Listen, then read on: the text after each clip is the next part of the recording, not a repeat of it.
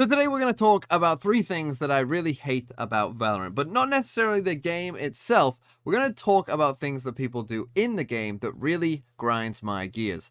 And to start off, we're going to talk about pistol rounds, and of course what I'm talking about is buying a sheriff on a pistol round. So if you buy a sheriff on a pistol round, that means that you cannot buy any other utility or anything else, right? The sheriff is all that you've got, and this really annoys me on pistol rounds for a few reasons. The first one is that there just is, in general, less utility on a pistol round. And that means that that utility that you do have becomes more important because there's going to be less use and less counter use of that utility. For instance, let's say I am playing Breach, right, and I flash through this wall and I go and swing off this flash, and there's someone here that is flashed, right? They're unlikely to have a response, right? They're less likely to have a response that stops me from coming out of the choke point and swinging right on here because it's a pistol round. And so they're going to have less utility. So if they're flashed, likelihood is I can, come through here and swing on them and get that kill.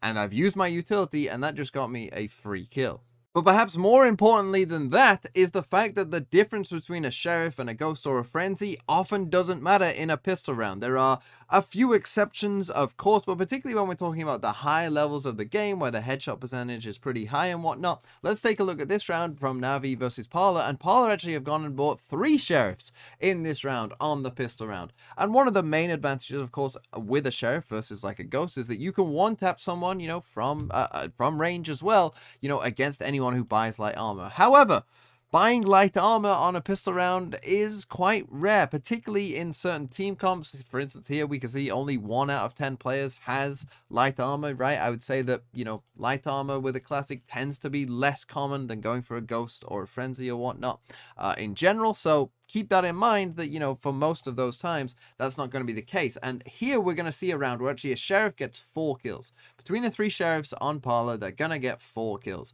But every single one of these kills would have happened with a ghost, right? And that is, I think, the crucial thing here is, we've got a KO and a fade and a jet here with no utility, and the sheriffs are about to get a couple kills. This KO is about to get one just there, right? With a headshot. This is within 30 meters. There is no shields on Zipan there. That would have been a kill with a ghost, right? And then as we run this round forward, actually the fade is going to manage to get 3 kills with a sheriff.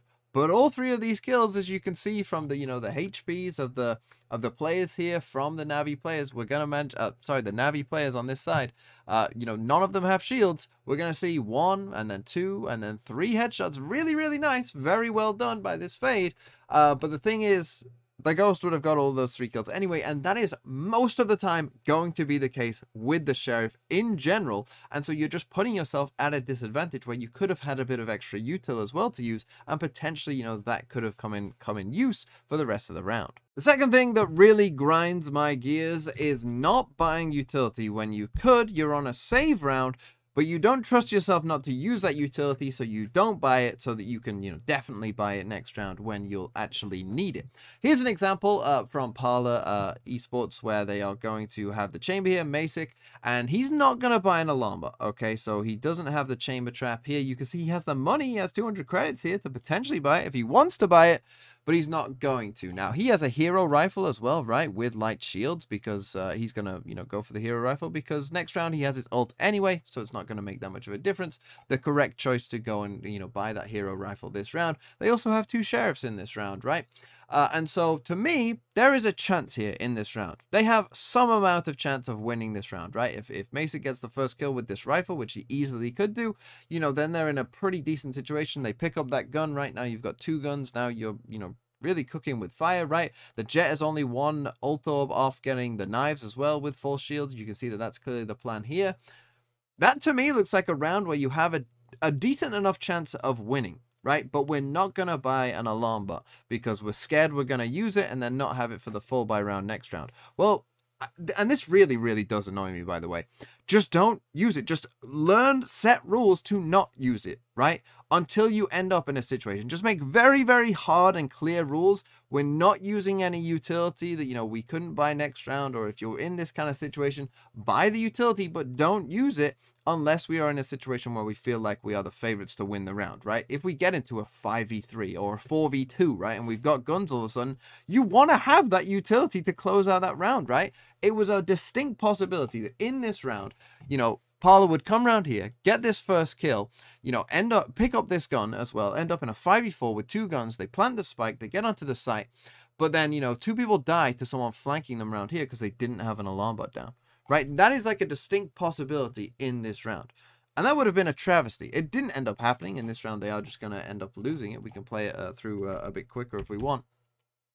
Here in 1.5 speed, they are just going to lose this round at Parler here. But the thing is, that is a distinct possibility. And you will see a lot of pro teams, by the way, do this. And it always annoys me because you never know how this round is going to play out. You never know what bit of utility you might need. And as soon as you end up in a man-up situation, 2 players up situation, you want to be using that utility, right? You want to just be closing out the round at that point. Forget the economy. You want to just win the round at that point. And, if you do win the round, your economy will probably be fine either way, right? So it's just something that, pro teams, I think they need to get onto the level where, you just make hard rules for yourself, right? Make very, very stringent, hard rules, where you, if that is the case, that you don't trust yourself not to use it, well, then, get to a point where you consistently are practicing to the point where you know when and when not to use it for yourself, and make those hard rules about, we're only going to use this utility if we are a man up, let's say.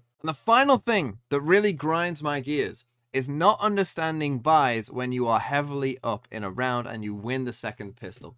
For instance, let's take a look at DRX versus Gen G. DRX won the first half 10-2. They then went and win the next pistol round as well. They go up 11-2, right? The thing is, Gen G, are going to force this round, right? They can't really afford to go down to 12 and then hope to win 10 rounds in a row. That's just not really feasible. Of course, they're going to force, even though they're on the defensive side, right? And if they're on the attacking side, they definitely force. And they're even going to force on the defensive side here as well. But for whatever reason, and I see this a lot, people on these kind of rounds where you're up heavy numbers, your opponent is going to force, they'll buy marshals, they'll buy phantoms with light shields, and it's a massive mistake. And here is a good example of it, right? We've got Buzz here. They're up 11-2. He's bought a phantom with light shields, but he knows that the opponents are probably going to have stingers and specters. So why are we buying light shields, right? And there's another player on DRX here who also buys light shields, because the thing is, we know that they're going to force, and if we give them a rifle as well, right, we know that that's going to be a big problem in this round.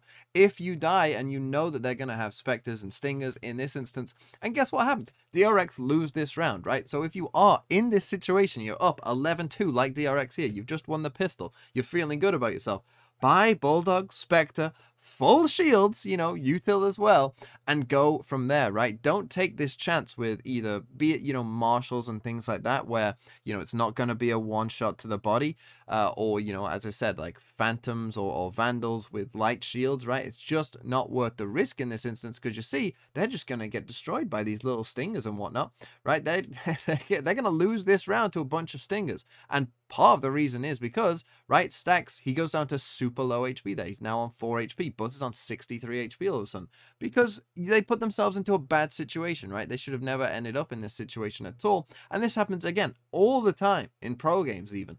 And it's something that always annoys me, because there's no reason to do it. We should be playing, super safe at this point. We're up 11-2. No reason to take a risk. We don't need to win the next round after this one, right? Why would that matter? We've got 10 chances to win the game. Right, we don't need to win the very next one on our bonus. We don't need a good bonus. We just need to secure this round, because if we lose this round, it could become a bit of a catastrophe, if we don't. And there you see, they get destroyed, and they give Gen G basically this round, because I think, in my opinion, their buy kind of helped Gen G win this round. And so that was just 3 things that annoy me in Valorant. I'd be very interested. I'm sure you've got a long list of things that people do in game with things like this, right? With the economy, or, the utility usage and whatnot. Things that annoy you in the game. Things that you've seen your teammates do and you're just like, what are you doing? Let me know in the comments down below. But with that, have a really nice day.